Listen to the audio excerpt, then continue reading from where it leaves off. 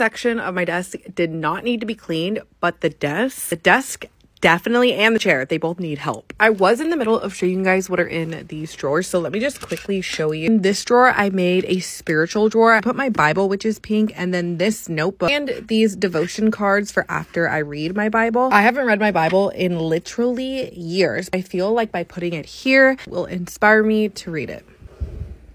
This is one of my favorite drawers. I love to hoard pens. And I know you guys see me buying pens like all the time, and you're probably wondering, where the heck does she put them? Well, I put them in here. This is all things Sharpies and pens and highlighters and pencils, and I love it.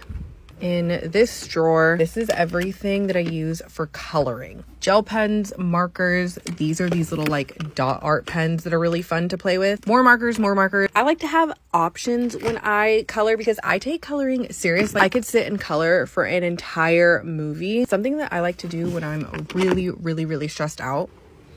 And then in the last drawer, this is my electronics drawer. I have all of my keyboards, extension cords, which I'm oddly obsessed with. I love to hoard and stockpile extension cords. All of my cords and wires do have these pink elastics tied around, so that way the drawer is somewhat tidy. I'm not really sure why, but this drawer makes me really happy.